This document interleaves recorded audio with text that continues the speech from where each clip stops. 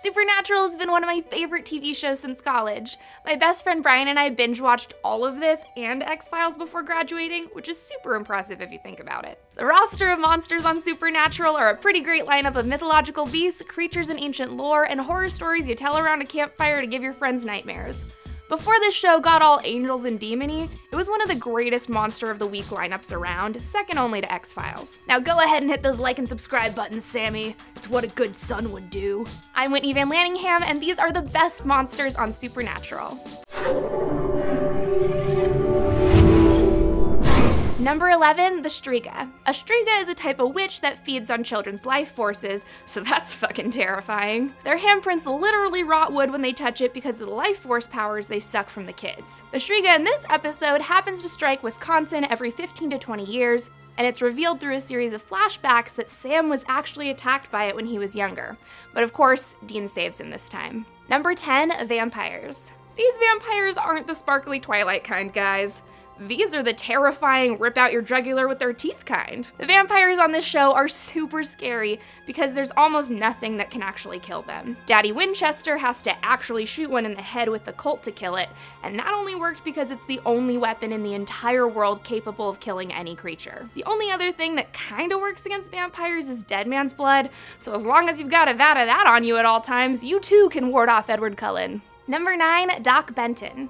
This guy was just a regular doctor back in the 1800s, but then he discovered the science behind immortality and started going on a killing spree in order to keep his body looking fresh. He starts stealing people's organs, so humans are dying rapidly right and left. Thank God Sam and Dean are monster hunters for a living, because this dude was like a one-man Jeffrey Dahmer, Ted Bundy, Michael Swango hybrid. Turns out that Daddy Winchester cut out Doc Benton's heart with a chainsaw once, and that didn't kill him, so Sam and Dean decide to bury him alive after stabbing him with a poison dagger. Number 8, Wendigo. Whoa! I totally forgot that Cory Monteith was in this episode. It's almost like a Wendigo as a metaphor for heroin, you know? Anyways, Wendigos are super terrifying former human creatures that started off as cannibals.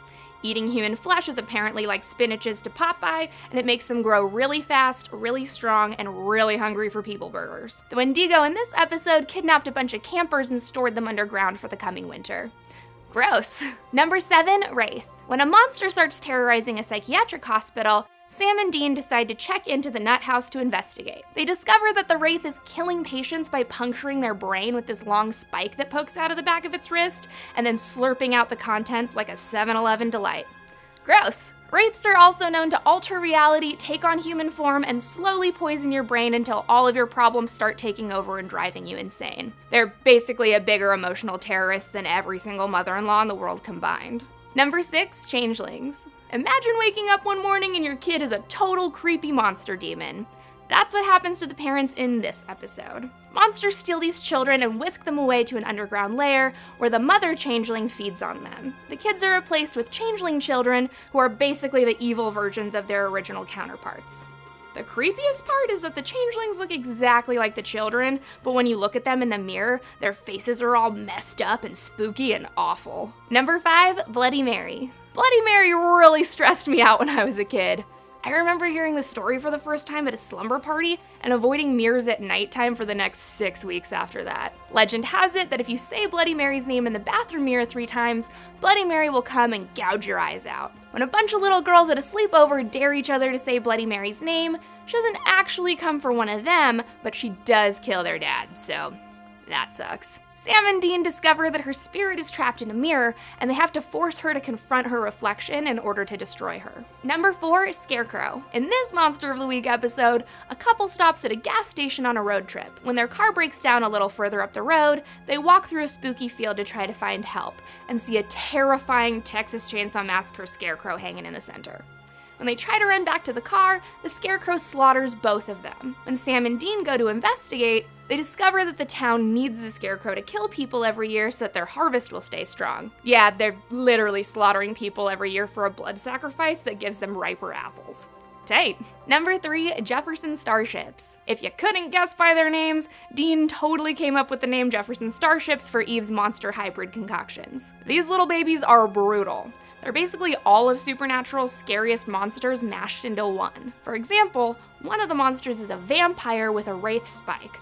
A combination I would not want to run into in a dark alleyway without the Winchester brothers. Number 2, Rougarous. Like Wendigos, Rougarous start off as human beings before their cannibalism takes over. Unlike Wendigos, however, Rougarous gradually built up to eating people after a sudden, intense craving for meat takes over their entire being. There's a theory that Rougarous could potentially reverse their genetic curse, but that they'd have to swear off meat forever.